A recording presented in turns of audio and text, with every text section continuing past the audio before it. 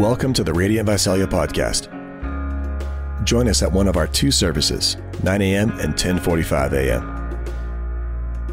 Download the Church Center app or visit our website, radiantvisalia.com, to stay connected with us. All right, enjoy. There is a heavenly city that I'm compelled to find.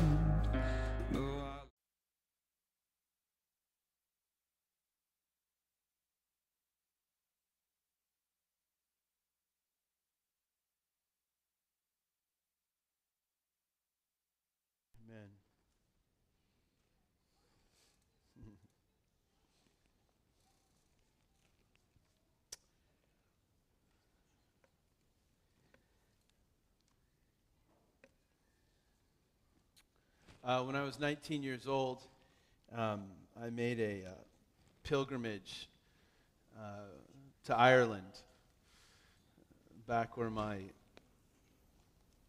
skin tone belongs. And I think I was there for 3 weeks. We saw the sun 3 times. And I thought, this is where my skin is from. And I wanted to come home bad. And I needed the sun, and I needed salsa. I couldn't find either of those things. There was no chips, there was no salsa, there was no sun, and I wanted to come home. Well, when you're 19, 3 things matter to you, or at least 3 things mattered to me. I cared deeply about music. Most of my paycheck was spent on these things that we call compact discs. They were like a circular thing that played music. A small record. And I cared deeply about music. I cared about my friends. My friends were in many ways my family at that season in life. And I cared deeply about fitting in. I never would have said it, but I did care about it. And while in Ireland, in my attempts to fit in with a group and make some new friends, some Irish friends, I started a conversation with a group my age about what they listened to.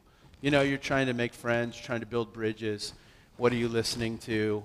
And of course, in my attempt to connect with them, I informed them that I loved U2.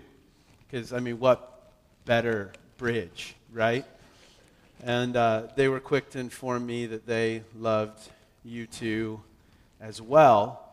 And that's when I said, I just bought their greatest hits. That's what I said. Again, in my attempt to connect, build a bridge, I just bought their greatest hits. And I'll never forget, the guy looked at me and said, real fans don't own the greatest hits.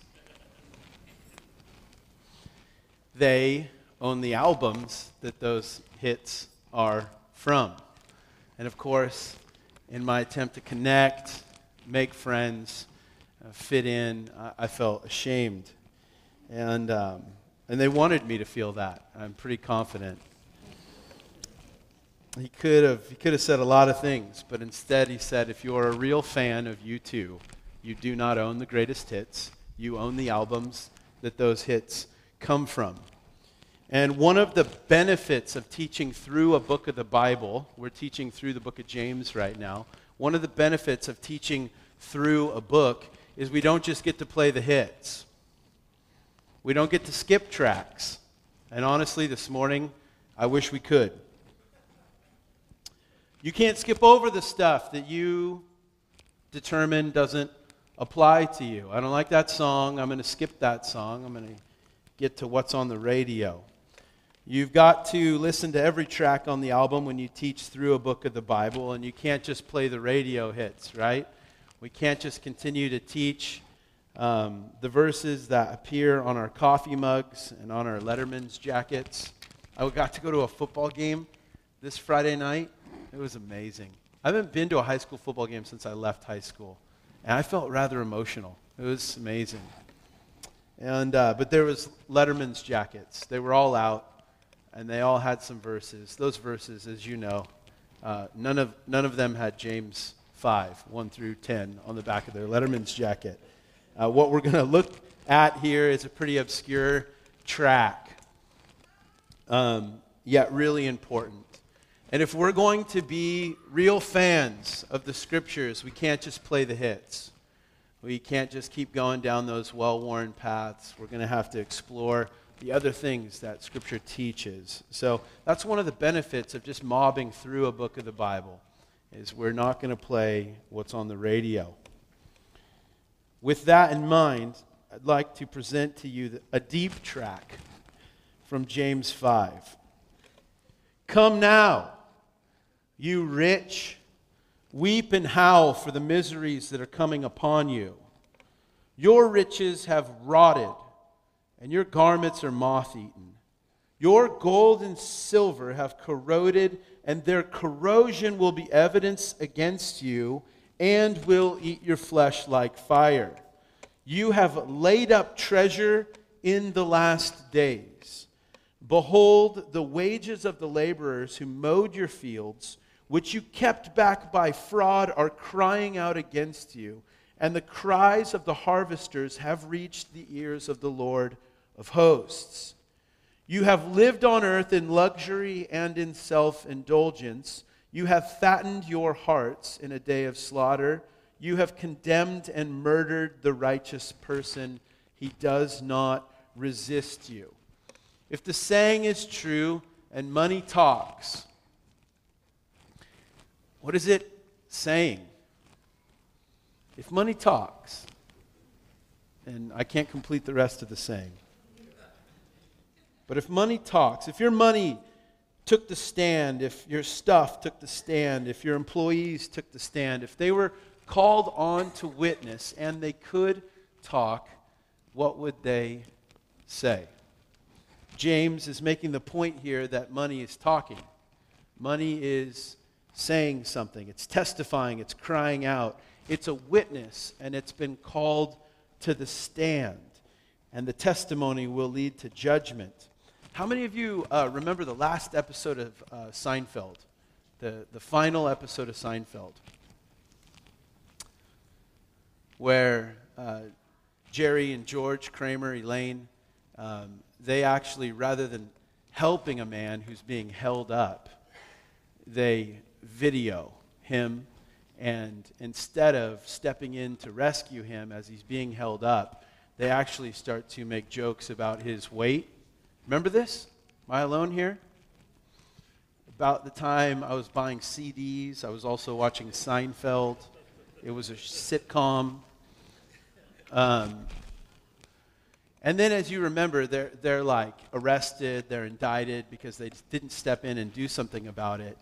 And then they call to the stand everyone who would testify against George, Jerry, Kramer, and Elaine. So you got to see all the characters we'd grown to love over the years on Seinfeld, and they took the stand and said, this is who Jerry, who George, who Kramer, who Elaine are. They stood up and they witnessed against them, against their character. And if your money was called to the stand, if it had a voice, what would it say about who you are? If your bank statement was stood up, what would it say about what you value? If your stuff was going to testify about your character and who you are, what would it have to say? What would your stuff have to say about who you trust? What would your stuff have to say about what you value? If it was called to the stand, what would it say?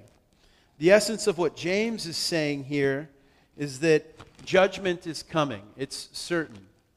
Judgment is coming because money's been misused, and things and people have taken the stand to testify against the rich, and the Lord at the highest court is hearing the case. Now, who is the audience? Who is this rebuke meant for? That's a question I was asking myself as I was reading it, is who is James talking to? Is he talking to rich, wealthy believers in the church, or is he talking to rich, wealthy unbelievers outside of the church? And there's some debate that exists. Some people think that he is talking to people in the church. These are believers, wealthy believers in the church who their head has been turned by wealth and riches. They've forgotten that it's not business as usual. The defense for this approach to the passage comes from the idea that this passage that we're studying starts just like the last passage that we studied. Remember, last week it started with, "Come now, you who say, come now, you who are arrogantly boasting." And it was a rebuke, and it was meant for those inside the church. And this passage starts the same way. "Come now, you rich." So if the last passage was meant for us, and this one starts in the same way, maybe in the same way it's meant for us, for the rich insider, not the rich outsider. Also, James is addressing a church. So why would he waste his time talking to outsiders when he's talking to insiders? But I don't find that totally holds up, because if you remember the prophets in the Old Testament were constantly declaring things over foreign nations that those foreign nations never heard. Those prophets were talking about outsiders, but they were talking about what God was going to do to the outsider by talking to the insider.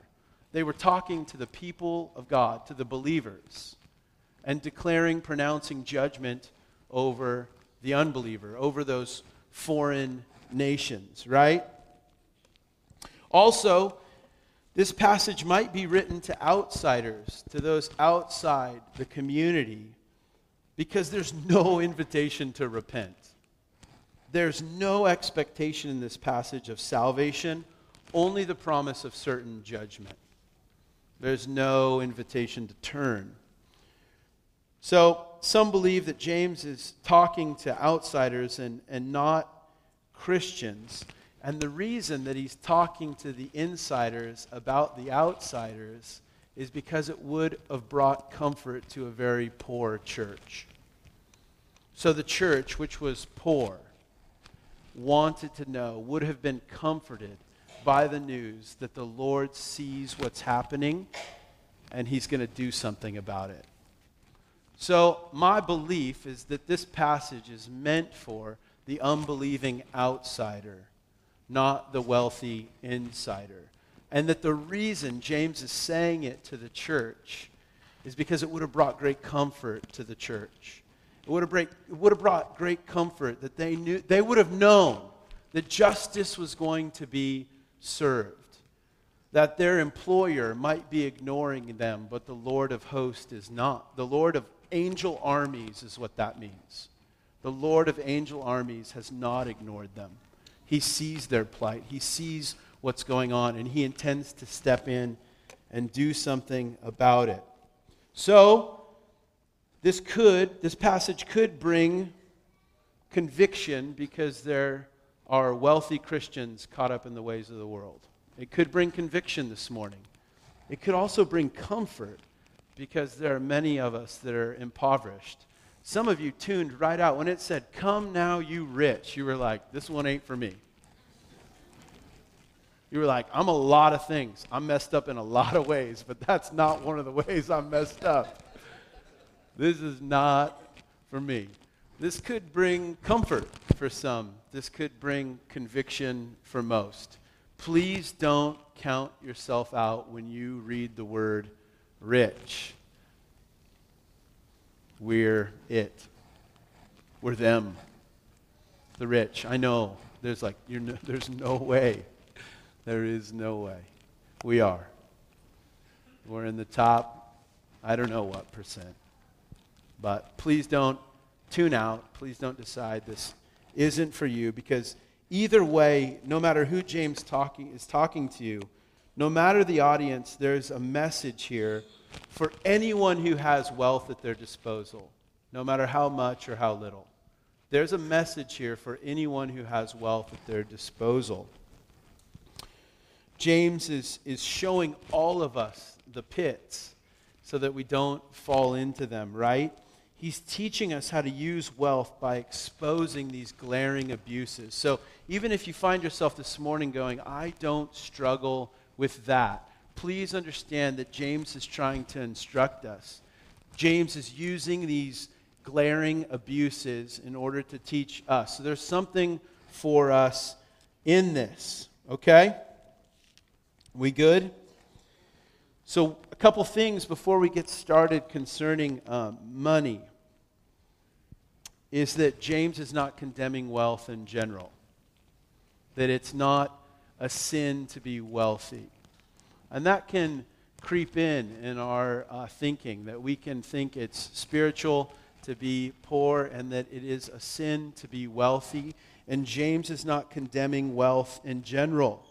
Many heroes in Scripture were wealthy, including Job, who was righteous. Abraham, the father of our faith, a wealthy man. Joseph of Arimathea, David. I mean, these were wealthy men. Many of our heroes were wealthy men. Wealth in general is not being condemned here. James is wanting to address, how'd you get that? How did you line your pockets? What is going on with your heart? And are you using what you have to bless others, or are you using others to get more of what you really want? That's his issue. His issue is that these people are possessed by their possessions. It's not bad to have wealth. It's not bad to have possessions. It's a bad thing when they have you. And that's what James is bringing up here, right? The Bible doesn't teach that money is evil or condemn wealth. The Bible teaches that the love of money is at the root of all evil. The love of money. I had a boss at the gas company. His name was Greg, and I wish I had video of this, but I came in. He knew that I was a zealous young Christian trying to convert him. And he said to me, Travis, he said, if money is the root of all evil, why is the church always asking me for mine? That was his beef with church. And I got to correct him, and I got to say, Greg, it's actually the love of money that's the root of all evil, and that's why we always ask you for it. We want to give you plenty of opportunities to separate from that thing that so easily entangles, you know? And he didn't buy it. He didn't come to church, but I made my case, right? Money itself is not evil. It's the love of money, again, being possessed by those possessions, that is at the root of all kinds of stuff. And in this passage, it's at the root of hoarding. It's at the root of fraud. It's at the root of indulgence. And it's at the root of murder. Right? Money isn't evil.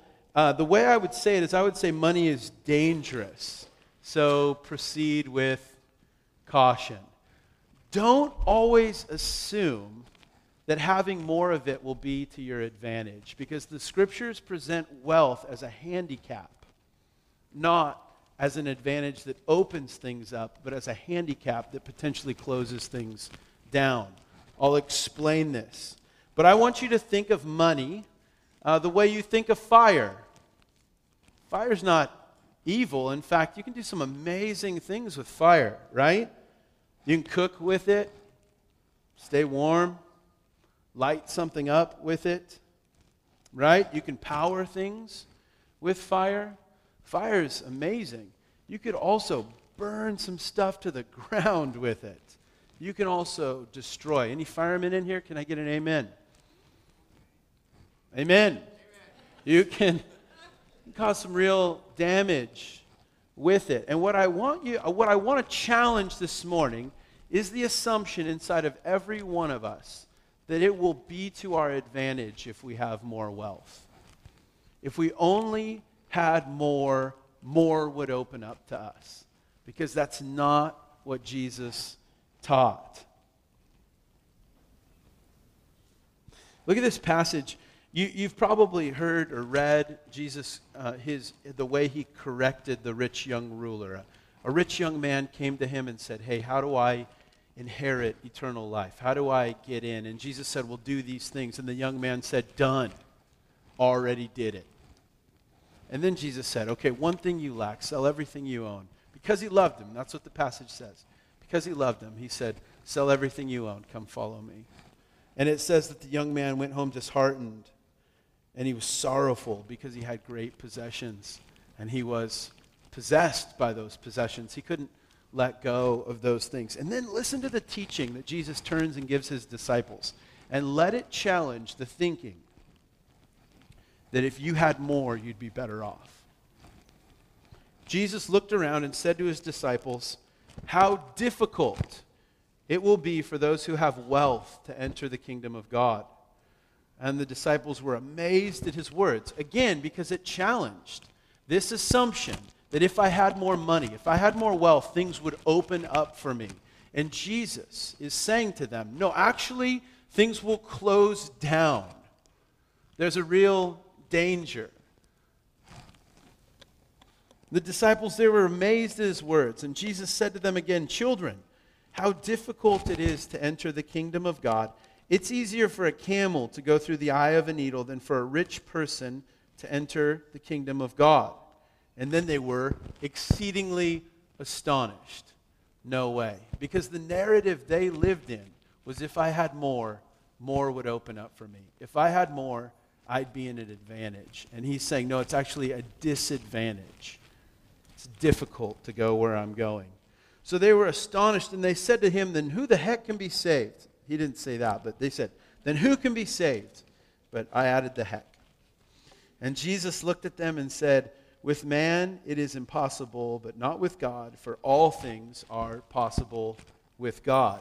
The point that Jesus makes over and over again is that it is impossible for someone who trusts in riches to enter the kingdom of heaven. It's impossible for someone who's trusting in riches to enter the kingdom of heaven. And here's the truth. Money is an easy thing to trust in. Money is an easy thing to put our trust in. So we're warned continuously, don't be caught leaning on this stuff. Don't be caught betting on this stuff. It's easy to get possessed by our possessions. Can I get an amen? I mean, isn't it easy? Oh, money will, so much would open up to me if we just had more. Money will keep me. Money will protect me. Money will make a way for me. Money will secure me. Money will be my functional savior. I'm tired. Tired. If I just had more, I could sit back. There'd be less striving going on. I mean, come on. This is the story we live in. This is what we tell ourselves on the daily. Riches may open doors down here, but they may close some doors. So don't always decide that it's to your advantage. It's dangerous, so proceed with caution. Here's the other thing you need to know about money. Money, at the same time, will tell you the truth about where you're at and lie to you about what you need. Money will tell the truth about what you really value. It's a truth teller, no doubt. And then it's a filthy liar. The deceitfulness of riches will tell you a lie about what you actually need. Money will tell the truth. Jesus said, don't lay up for yourselves treasures on earth where moth and rust destroy. You can see the basis here for what James would say to the church later on. Where thieves break in and steal, but lay up for yourselves treasures in heaven where neither moth nor rust destroys, where thieves do not break in and steal. For where your treasure is, there your heart will be also. Jesus is essentially saying, show me your money and I'll show you what you really have a heart for. And we can deceive ourselves into thinking that we have a heart for all kinds of things. Just this week I was in a conversation with Josie Shaw, and I was telling her, like, I really have a heart for this group of people. I felt real moved emotionally. I was actually crying or fighting back tears as I told her I had a real heart for it. And unfortunately, I'd spent my week reading this scripture, and I found myself thinking, if I really had a heart for these people, how come they don't show up on my bank statement? if I really care as deeply as I say I care about them, how come you couldn't find them in my spending? Is it true that I actually care about them? Jesus is saying, you say all you want. Say you're this, that. Say you got a heart for this, you got a heart for that. Oh man, I so love Jesus. He's changed my life, and I want nothing more than to see his kingdom come and go forth. And Jesus is saying, if it doesn't show up on your bank statement, you don't actually have a heart for what you say you have a heart for. And this can be really discouraging. How many feel really discouraged at this point? Great. This can be really discouraging, right? Sucks to look at your bank statement and realize like that what you really value is burritos. Like that's what you really want in life, you know? That's discouraging, you know? It's discouraging to look at it and just honestly realize that what you worship is comfort. It's what you want most in this life. And you want to, at all costs, avoid risk. That's discouraging. But money will tell the truth about what you value. And then at the same time, this is kind of encouraging. Because this means that if you want your heart to grow for something, you can start giving towards it and your heart will follow that. Isn't that cool? Because some of you are like, no, I think deep down I do care about world missions. I do care about unreached people groups. I do care about the poor in our community. Right on. Start giving. Start giving towards those things. I think your heart will grow. You know, even towards those that you're bitter towards. Start being generous towards them. Start giving. Just in an act of obedience. You don't feel it right now. You don't feel connected to that cause. You don't feel connected to that person. But start sowing in. I think your heart will grow. So at the same time, this is super discouraging and super encouraging. You can begin to funnel money towards those things that you want your heart to grow towards. So money's dangerous. I want you to know that. Don't always decide that it's to your advantage. And it will tell the truth. And it will lie to you at the same time. It's kind of wild, right? The deceitfulness of riches. The deceitfulness of riches, or the snare that gets set for those who pursue wealth, is that you can start to think to yourself, if I only had that, then I would be worry-free, or it would solve. If I had this stuff, it would solve my anxiety. My anxiety would go away. If I had this amount in the account, then I would feel secure and I wouldn't feel so anxious about tomorrow. I would be worry-free if I could just get to this place. And then this place just eludes us, right? It promises to relieve anxiety. If you had more money, it promises to relieve anxiety, but then it produces the very thing you think it's going to relieve. You put your hope in the wrong thing and you will pay for it perpetually, right? Dietrich Bonhoeffer said it like this: do not be anxious, this is the charge, and he says, earthly possessions dazzle our eyes and delude us into thinking they can provide security and freedom from anxiety. Yet all the time, they are the very source of all anxiety. If our hearts are set on them, our reward is an anxiety whose burden is intolerable. Look, I know that there's an anxiety to having no employees. But wait till you experience the anxiety that comes with having employees.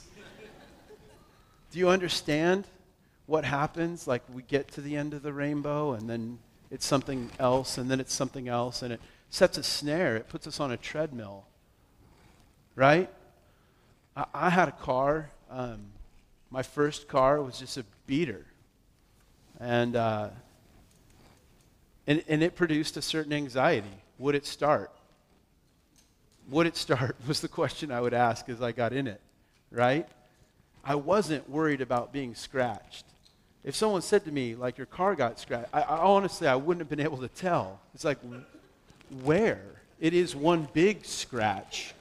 How could someone damage this? My favorite thing to do in my 1979 mustard yellow Volvo station wagon was on trash day when your full trash cans were put out. I would drive down the street and just take them out. I would knock them over. We would laugh. Trash would fly. And it was our goal to put it up on the lawn. And that's what we did. That's what was the fun for us. And so if you would have come up to me and said, I think during that last run you dented the front of your car, I would have been like, whatever. I don't care about this car. And then you get a new car and you're parked. I don't want to park there. I want to park out here where no one is going to park next to me, because you do then notice the scratch. And there is a new anxiety surrounding the new car. The anxiety surrounding the old car was, could I get to the coast to go on a surf trip? That was it. That's all I cared about. Would it take me there? And then you trade in the old car for a new car, and you're like, don't eat that. No one eats in this car. And you're backing into the parking spot, right? Instead of pulling in. So understand that it promises to relieve anxiety, and that anxiety never goes away. You just trade it for a new set of anxieties. This is how I like to liken it. My dad chewed tobacco growing up. And my favorite time of the year was when my dad tried to quit chewing tobacco. And it was usually the result of one of us kids at a young age getting a hold of his spittoon and drinking what was in it. And it would freak my mom out. And she would be like, that's it, you're disgusting, this is disgusting, this stops now. The reason it was my favorite time of the year is because in order to stop that, the house got stocked with Jolly Ranchers, seeds, suckers, whatever my dad wanted to stuff in his mouth to try to get him over that addiction. And so often for us, we just trade one addiction for another. It's like, well, this one thing is causing me anxiety. If I just had more of it, my anxiety would go away. And you're right. And then you would get a new anxiety, right? It'll tell you the truth, and then it'll tell you a lie, that it can secure you, that it can promise you freedom and a worry-free life. And you continue to hoard and to have and to hold things closely, thinking that it's going to provide freedom, but instead it's bondage. And I think that's what James would say. I think that's what Jesus would say.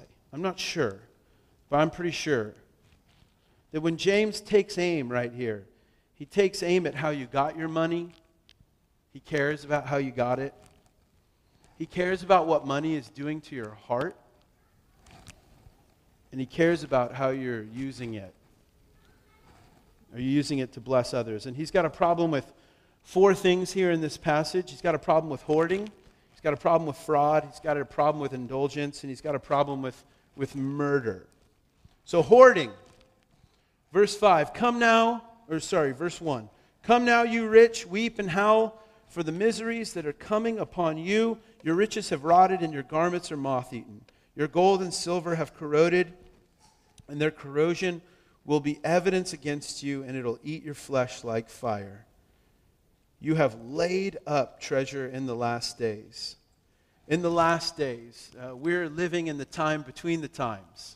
We're living in the time between Jesus' first coming and his second coming, also known as the last days. And what James is saying here is that there's an amazing opportunity for those living in the last days. For those living in the time between the times, there's an amazing opportunity. And instead of being a good steward of what you have for those opportunities, you've stockpiled stuff, and it's starting to rot, and it's pointless. You're feeding the moths. There's an amazing opportunity to seize. And instead of seeing that opportunity, you've sought to secure yourself by stockpiling stuff.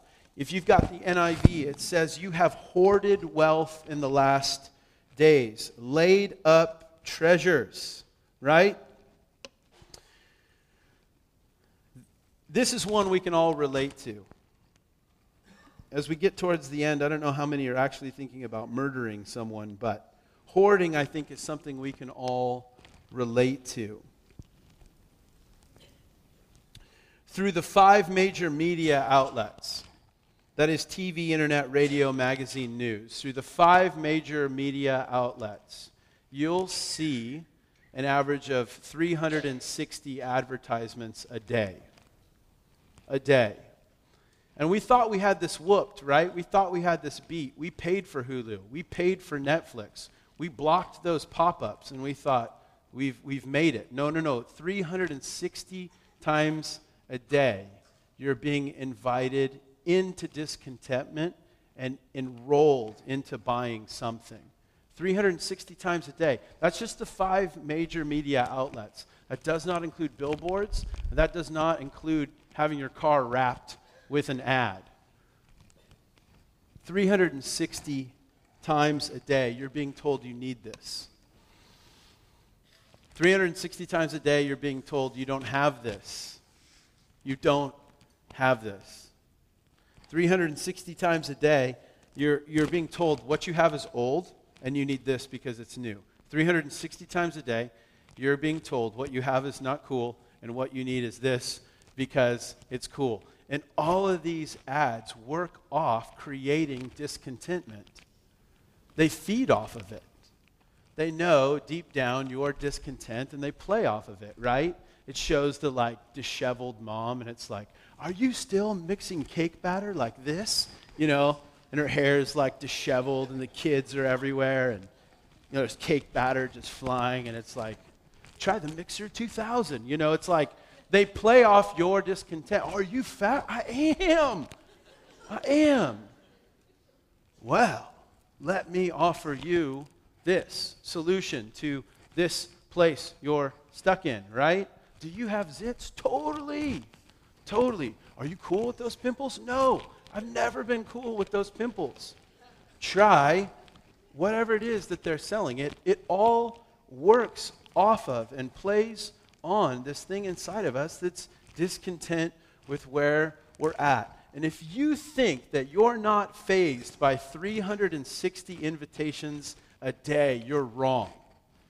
If you think you chose the clothes that you're wearing just because they're comfortable, you're wrong. Unless you're here in Crocs and sweats. I don't see you if you're here. But you're wrong, man. We're being shaped by this. You're a fool to think that this isn't affecting you. It is really having an effect on us. How many of you have had the experience in a third world country of going to one of their markets and being completely overwhelmed by the businessmen that are pulling on your sleeve? Come in, I make you a deal. And you're like, oh man, no, I don't want to go in there. I don't even want that. You see this? Trying to sell you on something, right? Every trip I go on, we go to get souvenirs, and it's exhausting walking through the marketplace. Constantly. I mean, you're feeling harassed. I think for us as Westerners, we're not used to bargaining. We're not used to even talking about the price of things. The price is what they said the price was, and the finagling. It's just exhausting. We did it in India. It was terrible, right? And we all, at the end of the day, were like, that was exhausting, getting pulled on like that. By every vendor we walked past was saying, come in, I'll make you a deal, Everyone's calling at you. We are walking in the same thing on a daily basis. And maybe it's not a vendor that you're walking past their storefront, but on a daily, with the images that we see and the advertisements that we're exposed to, you're being pulled on and you're being shaped. Our culture is doing an amazing job of discipling, talking to you about what you need to value,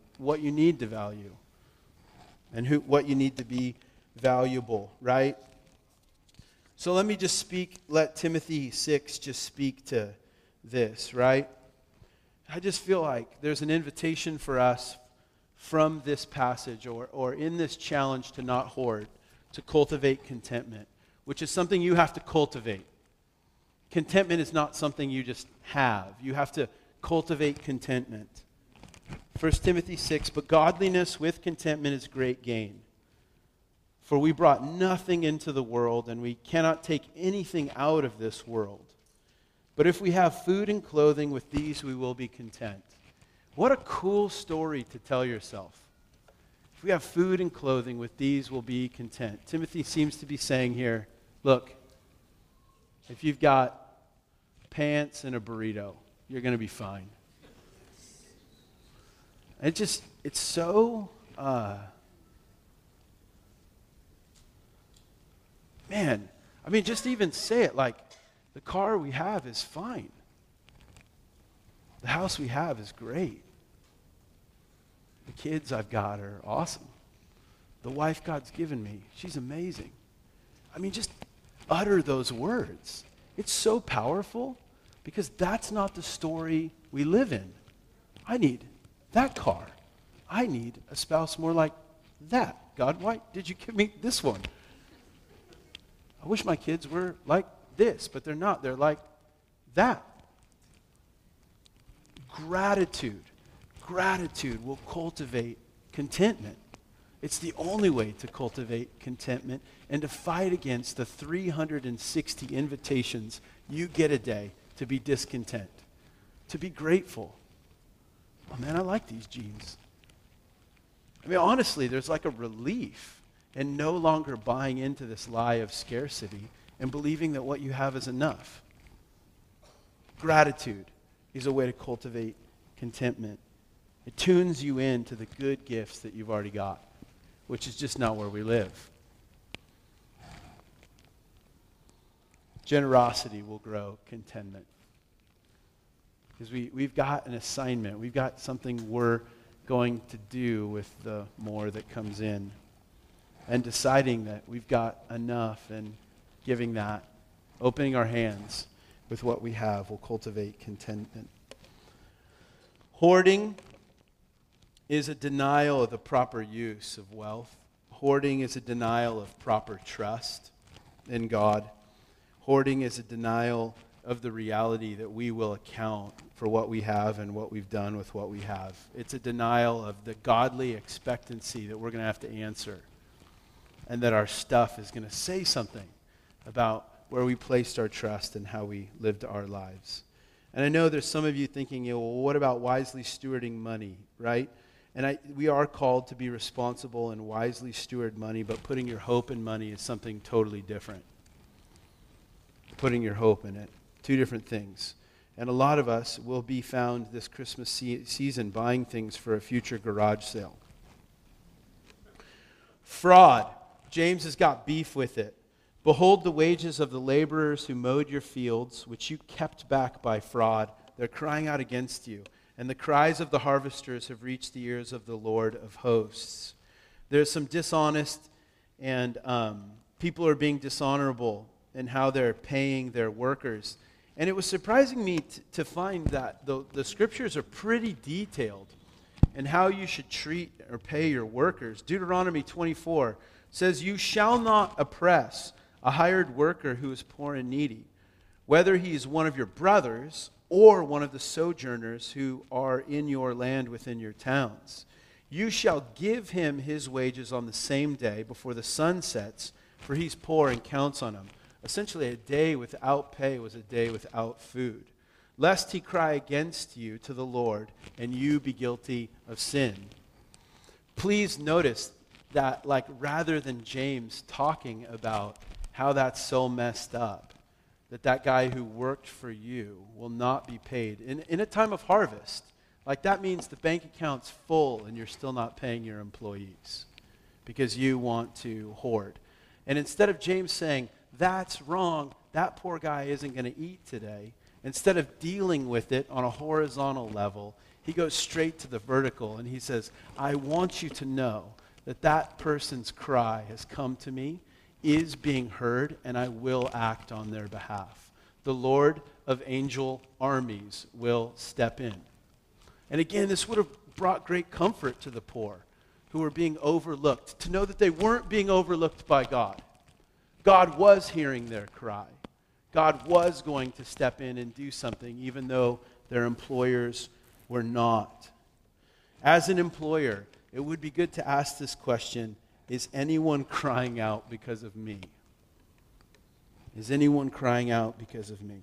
If my employees took the stand, what would they say? If they saw me at church, would they be surprised? Indulgence. You've lived on the earth in luxury and in self-indulgence. You've fattened your hearts in a day of slaughter. Luxury and self-indulgence, they come together to present this picture of the soft life. You've lived a pampered life. You've actually, it translated, this says you lived delicately. You lived delicately. You lived pampered. You lived without any self-denial. You lived a life without no. Wealth can cushion us. It can insulate us. It can cushion us, and when it cushions, it dulls our sense of spiritual urgency. That's why he says you just keep getting fatter and fatter, as in the day of slaughter. It dulls your sense of urgency. It dulls your connection to need, right? And you're like a cow that's just grazing, getting fatter and fatter and not knowing that you will account for your life, right? When I've watched, someone take an elk, the elk is just grazing. Fatter, not knowing, bam, in a moment, you're going to meet your maker and have to answer for the way that you spent your life. Since we're playing the deep tracks today, can I read Luke 16, a parable that doesn't get read as much as the parable of the sower? There was a rich man, Jesus told this story, there was a rich man who was clothed in purple and fine linen, who feasted every day, sumptuously every day. He was living the pampered life.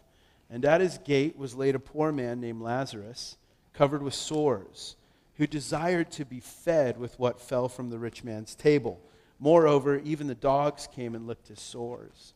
And the poor man died and was carried by the angels to Abraham's side. And the rich man also died and was buried. And in Hades, being in torment, he lifted up his eyes and saw Abraham far off and Lazarus at his side. And he called out, "Father Abraham, have mercy on me, and send Lazarus to dip the end of his finger in water and cool my tongue, for I am in anguish in this flame." But Abraham said, "Child, remember that in your lifetime you received your good things, and Lazarus in like manner bad things. But now he's comforted here, and you are in anguish." James is taking aim at people living this life as if this life is all there is. Like there's just no thought of a heaven to be gained or a hell to be avoided. They're living soft lives with no sense of self-denial. That we're living in the time between the times with this amazing opportunity. And then murder. You have condemned and murdered the innocent one who was not opposing you. I think there's two things going on. One thing here is that these wealthy have bought the courts. The power is with those who have money, right? And the poor couldn't even get a hearing. And the rich were using the process of the law to get their own way. And affluence can open the door to a carelessness. Affluence can open the door to carelessness and an insensitivity towards others. You can forget that what you have is a gift. Well, I earned this. And what they got, they got. They made that bed, they sleep in it. An insensitivity, right? And I guess the question to ask is, have I victimized someone because of a power advantage that I possess? Have I victimized someone because of a power advantage that I possess? That's the question to ask. And I know at this point you're probably like, are you kidding me, Travis? Are you going to try to apply this point to my life? That I'm going to murder someone for money? This still goes on. If you love those like Dateline mysteries, you know, the 2020s where it's like, who killed her, right? Well, spoiler alert, it's always the spouse. It's always the spouse. And most of the time, it's always to get your hands on the life insurance policy. This still goes on. Oh, those primitive people back then. No. This is the Dateline special that you watch. So, worship team, would you come? So if money talks, what does hoarding say? What does fraud say? What does indulgence say? What does murder say? I think they all say the same thing. I'm going to save my own butt. I'm going to save my own rear. Rather than trusting Jesus to save me, I'm going to hoard, I'm going to have, I'm going to hide, I'm going to insulate, I'm going to overpower, and I'm going to save me. Money will keep me. Money will protect me. Money will secure me. Money will defend me against an uncertain future. That's a lie. That is a lie. And like all good lies, it's half true. Matthew 6, no one can serve two masters, for either he will hate one and love the other, or he will be devoted to the one and despise the other. You cannot serve God and money. Love God and love people and use your money this season. Love God and love people and use your money. Don't love money and use people. That's what James is saying here. Don't love money and use people. You can't read this last line without thinking about Jesus. You really can't. You have condemned and murdered the innocent one, the righteous one, who was not resisting you. He was not opposing you. You came after him, and he was not your problem. I want to open it up. Seems fitting that we would conclude our service by worshiping and coming to the table and remembering the righteous one, the innocent one, the one who was not opposing us, who gave his life for us. If you're here and you would say, I'm guilty, man, of laying up treasures on earth, of thinking money was going to save me, here's the good news. You can repent today and put your trust in Jesus and say, Jesus, I'm trusting you for security. I've been looking to money to do that, and it's not working. And we can do that because he's made a way for us. Remember, trust in his body that was broken for you, that is your security. What he's done on your behalf. His blood shed for you, that's your security. That's your provision. So as you come, remember the righteous one who didn't resist the cross but paid for us. Declare the worth of Jesus in song, and then we'll pray for you. There'll be people up front to pray. I know that some of you are like, well, I can't respond to an altar call that has to do with murder. I've not killed anyone. I do know that this season is marked by loads of strife, specifically around money. And many of us have been stuck in ruts relating to money in a certain way, without perspective, without breakthrough, and just in need. So if you're here, and as a person, as a couple, you just want someone to pray, bless that area of your life, declare God's word over you, then we'd love to pray for you in this season. And we won't assume if you respond to get prayer that you've committed fraud or killed anyone, because maybe that's not where you're at right now. But if you're just like, man, this area just drains our energy, just sucks, we would love to pray for you. Would you stand? Thank you.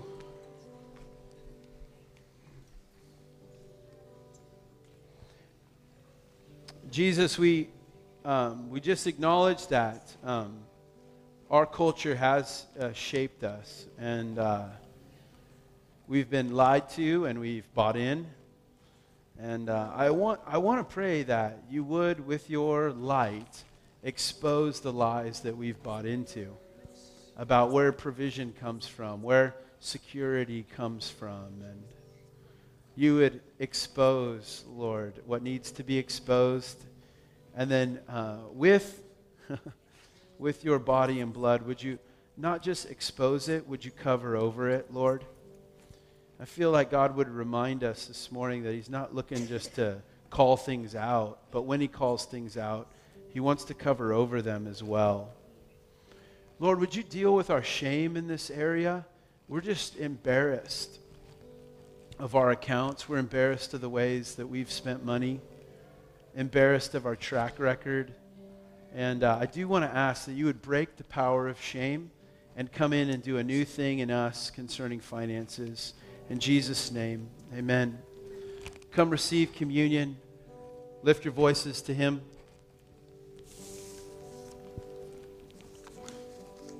When you're done, you're free to go. We'll see you next week. Make sure to thank those who were with and loving on your kids.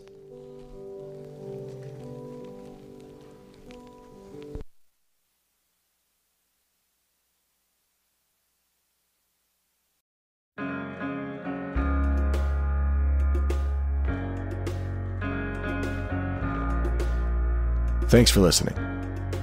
We want to be a resource for you as you walk with Jesus. So please connect with us at radiantvisalia.com. Until next time. There is a heavenly city that I'm compelled to find.